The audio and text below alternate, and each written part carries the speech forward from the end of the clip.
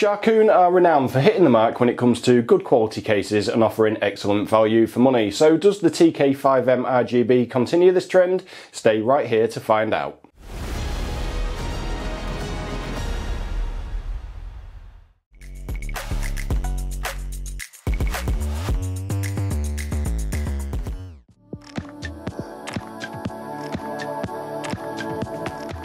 Hey there, welcome back. This is Kris for Kit Guru, and today I'm looking at the Sharkoon TK5M RGB case for review. Now, the budget segment of the case market is massive, something that I've touched on many times before, so it can be really difficult to pick the right case for your needs. And to stand out, a case really does have to do something above and beyond because, well, if it doesn't, then it just simply fades into the background along with so many other cases that are out there. Meet the TK5M RGB then. This is a mid-tower case that ships with four 120mm ARGB fans, a tempered glass side panel and a large vented front, so it is an airflow orientated case. On first impressions, the build quality of the TK5M is good, even better than what I expected, with very little flex, which is really nice, given that this case at the time of filming is available for just £63 on Amazon. So already it's offering a lot at the price point that Sharkoon are asking. On the specification, the TK5M can accommodate ITX to ATX boards, has 7 full-size PCIe expansion slots, there's room to install up to 2 3.5 inch or 5 2.5 inch drives, it comes with an integrated ARGB controller, tempered glass and fairly decent I/O.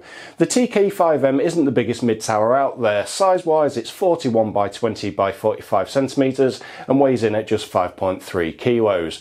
Internally, Sharkoon state that the max air cooler height is 15.7 cm, and for graphics a card up to 33.5 cm can be used with the front fan removed, and then that gets a little bit shorter down to 31 with the front fan installed. So again, at the price point it's including everything that somebody's going to need to build a budget sensitive system. Moving around the case, the front of the TK5M has this huge intake, and this simply pulls away to gain access to the front filter. This is a full coverage magnetic filter and it helps to keep the TK5M nice and clean.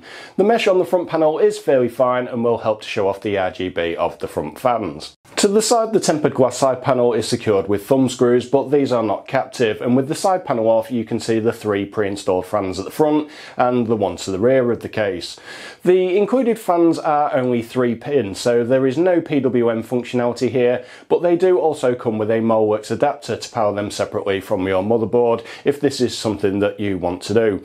If you want to add more fans, then there is room at the top for 2 additional 120 or 140mm fans here, and the TK5M also includes a magnetic dust filter to the top. Again, it just makes it really easy for cleaning these out. For I/O, the TK5M has a power and reset button, 1 USB Type-C 3.2 Gen 2, 2 USB 3 ports and a separate microphone and headphone jack.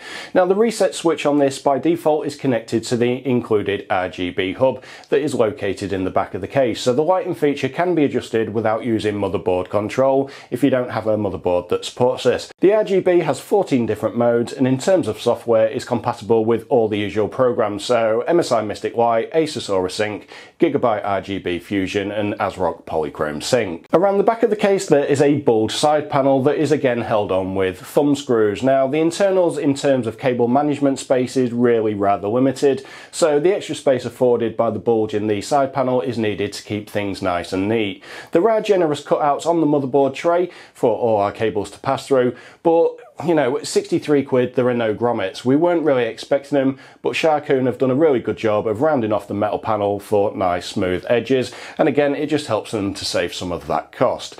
There are also a really good number of tie down points around the back of the motherboard tray as well.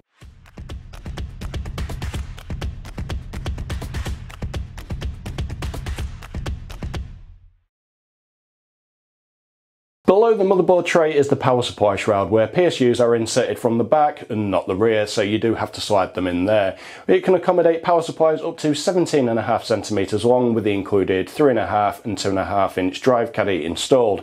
Now obviously a bigger PSU can be installed there should you not need that hard drive cage. The power supply also has a slot-in type dust filter to keep our power supply dust free. Now it's not the best implementation, but again at 63 quid I wasn't expecting to see anything special here, so it will do at this price point. The feet of the case help lift it around 15mm off the floor as well, so that our power supply can suck in some fresh air. Internally to the front there is a sled for an SSD below the graphics card, and a 120mm fan can also be mounted to the top of the power supply shroud should you want to add in any extra airflow there. There's also a cutout for PCIe cables to be routed straight up to the graphics card. To the right hand side of the motherboard tray there is space for two 2.5-inch SSDs, something that we've seen on the Be Quiet PureBase 500 or the Montech Sky One Lite that I recently reviewed. The TK5M ships with a manual, some stickers and a small accessories box that includes mounting screws and a PCIe slot cover. Now the TK5M arrives out the box with snap-off PCIe covers, so once they've been removed then they cannot be reinstalled. So far so good then. Looking around the TK5M, the case offers more than enough to build a half decent system in, but one thing I've not talked about yet is water cooling. To the front there isn't enough room to fit a 360 AIO and 3 fans due to the cutout on the power supply shroud. Now I suppose you could fit a 240 here above the shroud, but then that starts making compromises, and Sharkoon don't even mention water cooling support on their product page for this case.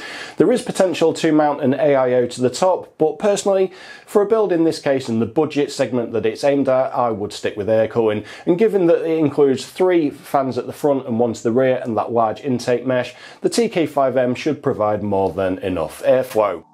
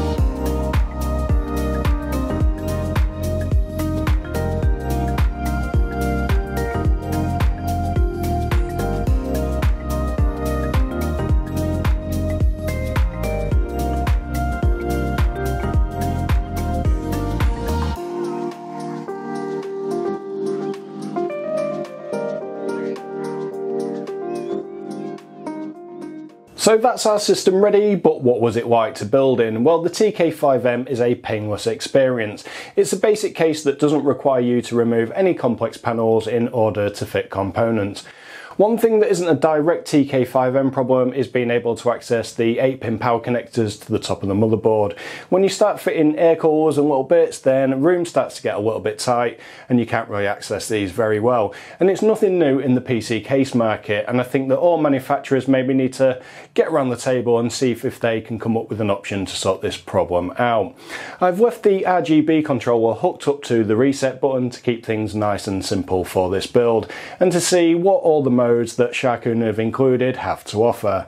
Now, cable management around the back was also really easy during the build, given that I have a fully modular power supply, but I could see things getting a little bit tight if you use a non-modular power supply unit and needed to use the drive caddy as well. With all those extra cables and the caddy, it just starts getting really tight. Overall then, the build has gone well, but how does it perform? To look at this, I set all the internal fans and the CPU cooler to the normal mode in the Gigabyte BIOS, and using the 3-pin connectors to control the fans via the motherboard, rather than using the Model X connectors and running the fans at full speed. That's going to sound like a jet engine. Granted, it's nice to have the option, but I simply can't see anyone wanting to do this. Running Cinebench R23 and TimeSpy Extreme, the TK5M performed well. Removing the mesh panels first, our temperatures remain fairly constant, give or take a degree or so. Next, I removed the side panel. This did allow more airflow to reach the graphics card and bring the temperatures down a little bit overall compared to the default configuration. The TK5M, in comparison to other recent case reviews, also performs well, but do note that I have adjusted the Sky One Lite results.